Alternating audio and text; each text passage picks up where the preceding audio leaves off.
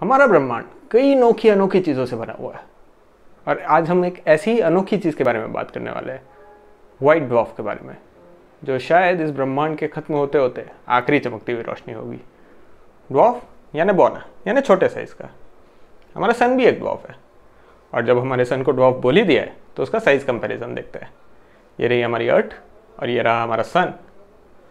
और हमारे इतने भारी भरकम मैसिव से सन को बौना कहने की वजह है ये सितारे।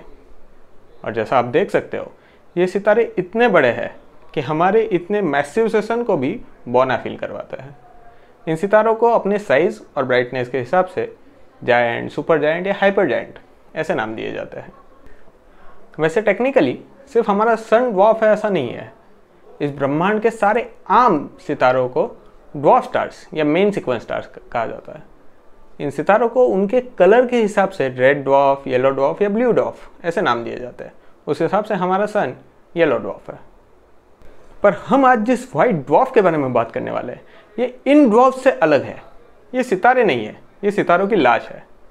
अपनी आम जिंदगी जीते वक्त एक सितारे के भीतर हमेशा एक युद्ध चल रहा होता है, ग्रेविटी और फ्यूजन रिएक्शन से क्रिएट हुए प्रेशर के बीच। ग्रेविटी उस सितारे को अंदर सिकोड़ना चाहती है और फ्यूजन रिएक्शन से क्रिएट हुआ प्रेशर उस सितारे को ऊपर ढकल रहा होता है। ऐसे में जब तक उस सितारे के पास ईंधन है ये संतुलन बिल्कुल बनाए रहता है। पर जैसे जैसे सितारे का ईंधन खत्म होने लगता है इस युद्ध का पलड़ा ग्रेविटी के तरफ झुकने लगता है। ऐसे में ग्रेविटी की वजह से उस सितारे का कोर अंदर सिकुड़ने लगता है और उसके आउटर लेयर्स फूलने लगते हैं। ऐसे में उसके आउटर लेयर्स कोर से अलग हो जाते हैं और उस सितारे का आकार ओरिजिनल आकार से कई गुना बड़ा हो जाता है।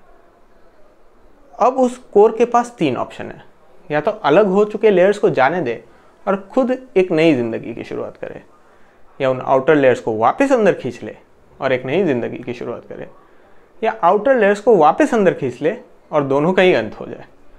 और अब उस कोर का भविष्य क्या होगा ये उसके वस्तुमान पर निर्भर करता है। तो अब अगर उस कोर का वस्तुमान चंद्रशेखर लिमिट से कम रहा तो वो कोर अपने आउटर लेयर्स को अलग हो जाने देता है। ऐसे में वो अलग हो चुके लेयर्स फट के प्लैनेटरी नेबुला के फॉर्म में एक बहुत ही आकर्षक दृश्य प्रदर्शित करते हैं और बच जाता है सिर्फ कोर। और अब ये कोर वाइट ड्वार्फ के रूप में अपनी नई जिंदगी की शुरुआत करता है। तो अब ये वाइट ड्वार्फ ग्रेविटी की वजह से सिकुड़ के करीबन अर्थ के साइज का हो जाता है, पर उसका वस्तुमान यानी मास अर्थ से लाखों गुना अधिक होता है। यानी ये वाइट ड्वार्फ इतना डेंस होता है कि उसके अंदर से अगर एक चम्मच भी आप मटेरियल निकालोगे तो उसका वजन करीबन 5000 किलो होगा। और अब इस वाइट ड्वार्फ के अंदर कोई फ्यूजन रिएक्शन नहीं हो रही होती है, कोई नई एनर्जी जनरेशन नहीं हो रही होती है, पर फिर भी इस वाइट ड्वार्फ का टेम्परेचर कई लाखों डिग्री होता है। और ये पूरी थर्मल एनर्जी को लूज करने के लिए इस वाइट ड्वार्फ के पास एक ही ऑप्शन होता है, रेडिएशन। और क्योंकि ये प्रोसेस इतनी स्लो है, वाइट ड्वार्फ ब्रह्मांड में अरबों खरबों सालों तक चमकते रहते हैं और रेडिएशन के थ्रू अपनी एनर्जी लूज करते करते धीरे धीरे ये वाइट ड्वार्फ ठंडा होने लगता है और फाइनली ब्लैक ड्वार्फ में परिवर्तित हो जाता है। पर इनकी आयु इतनी लंबी होती है कि इस ब्रह्मांड का अंत होते होते जो आखिरी चमकता हुआ सितारा इस ब्रह्मांड में बचेगा वो होगा वाइट ड्वार्फ।